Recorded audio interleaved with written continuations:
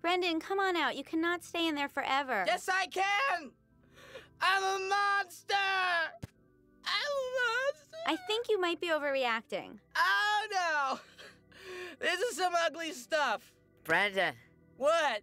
it's Jason. What do you want? I had a thought. Maybe you're turning into a werewolf. Is that possible? Jason, don't even joke about that! Brendon, I'm not joking. Do you have any hair growing on the back of your hands? No!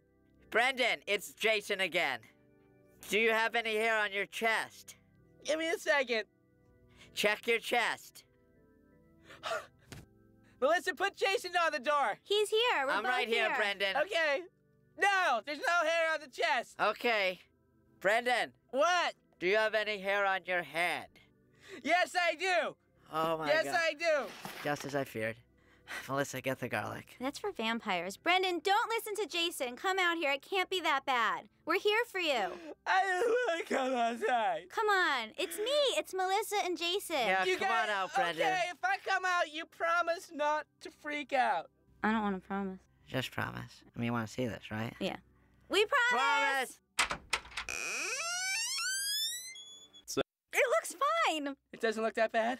It looks fine. Really? But you know what? Just in case, I have a plan. Where is Brendon? Mr. Small, Brendon is right here. Yo, Mom, Dad. What's up, Dad? I think it's over, Melissa. What's going on? Where is Brendon? I'm right here. Melissa, forget it. The jig is up.